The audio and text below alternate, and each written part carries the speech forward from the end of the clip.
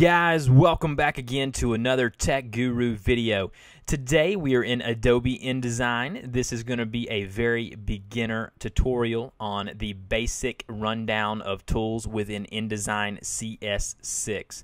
So let's go ahead and get into it. So as you see here, I've got a few things laid out for us to play with so I can demonstrate some of the tools. But before we even go into that, let's focus in on opening up a new document. So once you're in InDesign, you go to File, New, and you have an option to make documents, books, or go to your library. So let's go ahead and look into Document. Once you are in the New Document panel here, you will see a few different options. Your document preset is set on default. Now, if you change any of these settings under here, it will change over to Custom. So let's say I'm doing a magazine and I want to add 30 pages to my magazine. Well, I can go ahead and click on 30 here, and I will now have a document with 30 pages. These facing pages, that's if you're doing a magazine or a booklight template, and you want the start page to be on page number 1. Page size can be letter, legal, and tabloid. It can be any of these options here. That's just the size of each specific page. And then you can have columns and that kind of stuff. And all of this is getting into your margins. You can also go ahead and say if this is going to be for web, or now there is a new option in CS6, digital publishing, for stuff like the iPad, Kindle, any kind of digital media consumer device such as that. So go ahead and click print if that's what you want to do, and then click OK, and you will be presented with a new document. I'm going to go ahead and close out of that now. Now, once you're in InDesign, you will see all of your tools right over here on the left-hand side. These are what I like to call the main focal point tools, okay? The tools you're going to be using the most. The first tool we're going to focus on is this tool right here, okay? This is what I call, well, not what I call, what everyone calls the selection tool, okay? It is a black arrow there. You click on that. I can click on an object on the screen. I can move it anywhere I want. So if I want this over here, I can move it and drag it that way. Now, the next one here is called the direct selection tool. Now, with the direct selection tool, you can do a little more fine-tuning. So you can actually click on specific points like I have here on this polygon, and you can actually manipulate them and make them move in certain areas and adjust the shape there. So the direct selection tool allows you to do a little more than just move stuff around.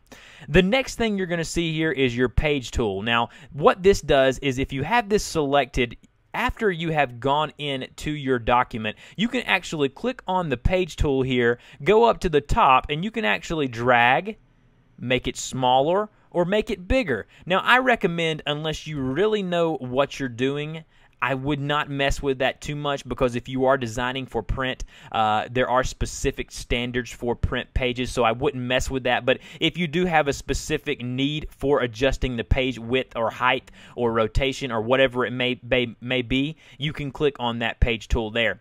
Now, the gap tool. Before I get into the gap tool, I'm going to lead into this. One of the great things about InDesign is its grid feature.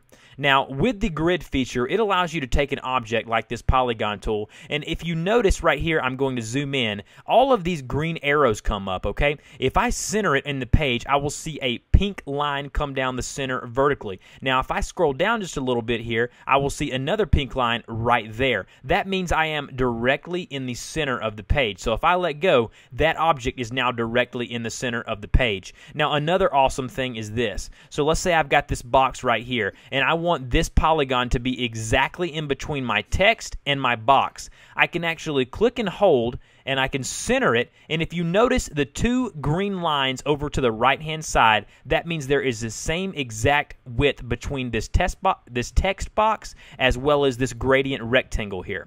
So that's just a little bit about the grid tools, and there's so much more you can do with them, and I'll tell you about that later.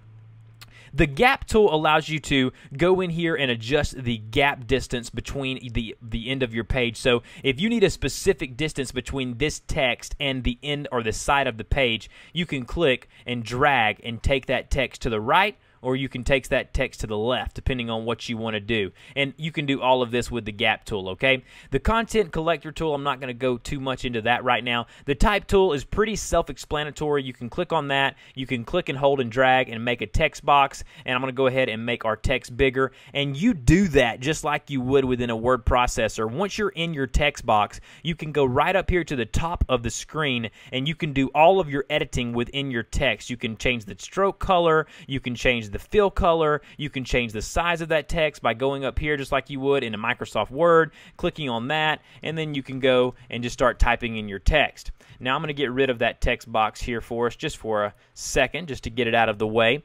Now the next tool is the line tool, okay? And you can go and draw a line, vertical or horizontal, however you want to do it. To make sure that the line is exactly straight, hold down the Shift key, and it doesn't matter how shaky you are with the mouse, the line will always be perfectly straight, okay?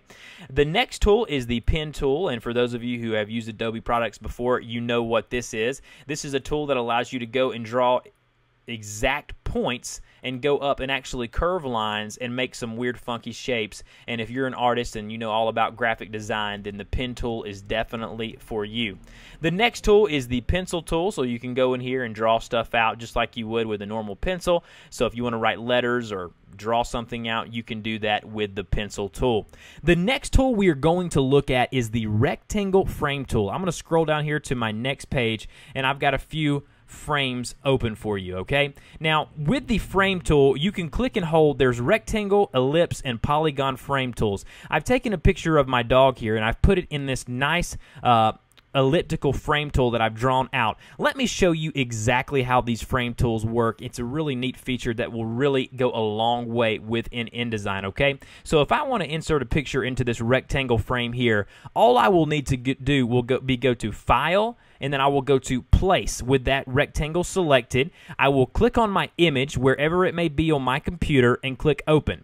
Now, once I do that, you may say, well, that doesn't look right. Well, it doesn't, because I'm going to have to go and I'm going to have to minimize this picture and get it the size and the width that I want it. So once I've drug that picture where I want it, okay, and you can see now it's kind of coming a little more into focus. I'm going to drag it up right there. Now, that doesn't look right, obviously. So what we may have to do is kind of shrink the picture a little bit, however it may be, okay? And if you want to, you can actually click on this right here. There's an option. It says down here at the bottom, it says fitting.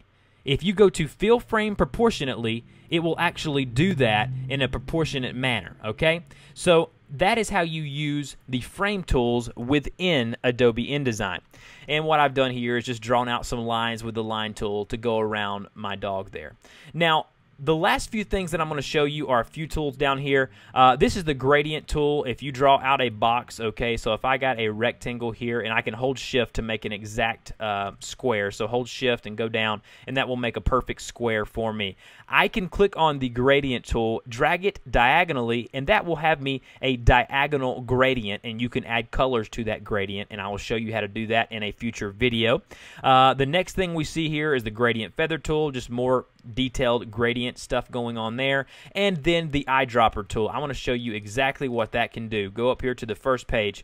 Let's say I want this text to match the color of this polygon, okay? What I'm going to do is select my eyedropper tool. I'm going to hover over the color that I want. I'm going to click and select. Now that exact color has come up right here. So what I will do is now I'm going to select my text. I'm going to grab the eyedropper tool once again and click one time on that blue color. Now if I deselect off, okay, it shows that blue color right here, okay, is now what my fill color is going to be. So if I want to change this color of the yellow circle to this blue color that's within the polygon, all I will do is go up here and click on that, and that matches that color exactly. So right here you got your hand tool. It allows you to click and hold and drag, so if you've got multiple pages or if you're zoomed in, you can click and hold and drag that way. And then of course lastly we have our zoom tool. By left clicking with the zoom tool, you can zoom in, or you can hit Command or Control plus or Command and Control minus to zoom in and zoom out. Now if you want to zoom zoom in on a specific feature. So if I wanted to zoom in on this circle, I could click, hold, and drag exactly where I wanted to zoom in, and that's exactly what I would see. So guys, this is just a basic rundown of the tools within Adobe InDesign CS6. If you have any questions, I answer all of them. Put them in the comment box below. Don't forget to rate, like, and subscribe to my channel. It really does help me out. And as always, guys, look forward to seeing you next time.